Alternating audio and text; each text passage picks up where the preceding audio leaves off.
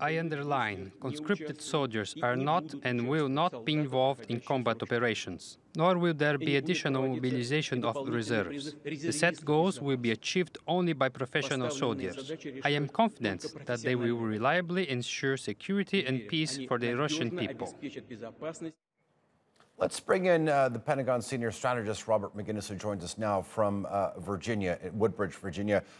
Colonel, always good to have you on the show. Good to see you. Okay, so Putin basically saying that the objectives, the set goals would only be achieved by professional soldiers. What do you make of that statement?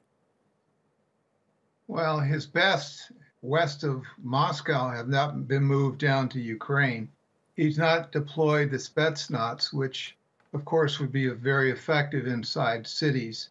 And so if this is the best that he has, and the civilian militia and the Ukrainian forces are taking so many casualties from Russians, then he is in trouble. Now, I suspect in that statement that he's trying to address domestic problems. He's not going to call up the reserves, which would upset the domestic audience. And also conscripts, of course, you know, they're not highly trained. And so he's trying to excuse perhaps that, you know, this isn't going to happen.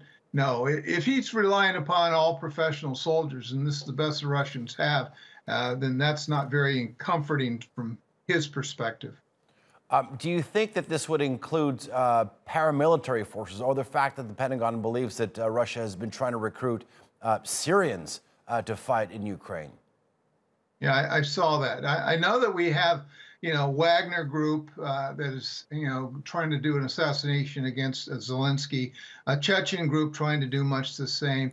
The recruiting that I see in some of the reports outside of Damascus is very interesting, because they're not asking for, you know, people with particular skill sets. You know, during the middle of the Syrian civil war, the Damascus, you know, prime, you know, professionals were not doing well in cities. And yet, this is really the challenge that's ahead for Mr. Putin and his army. And that is, if they go into a big city like Kyiv, they need a lot more forces that can operate at the squad and platoon level, that understand operations in a build-up area, below and above the ground.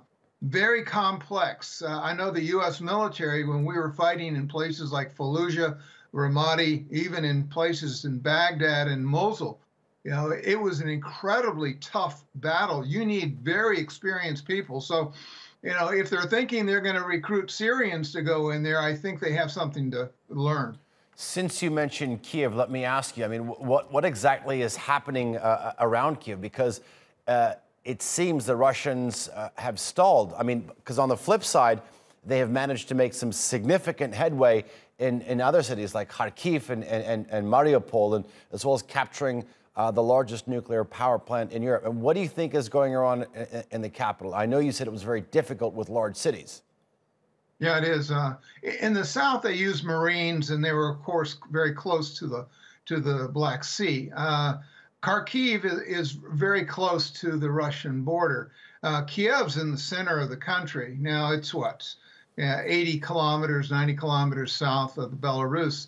But it's really a large city. Millions of people, you know, until this evacuation, live there. And an incredible place. I've been in Kyiv. I understand the complexity of the above and below ground infrastructure.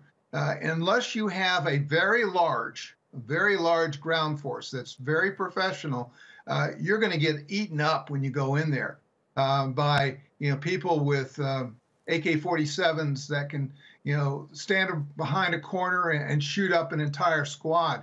I don't think the Russians, quite frankly, are prepared for what they're about to enter, if in fact they go into Kyiv. And I don't know that Putin at this point, given, you know, how the battle is stalled off and on, that he really wants to do that.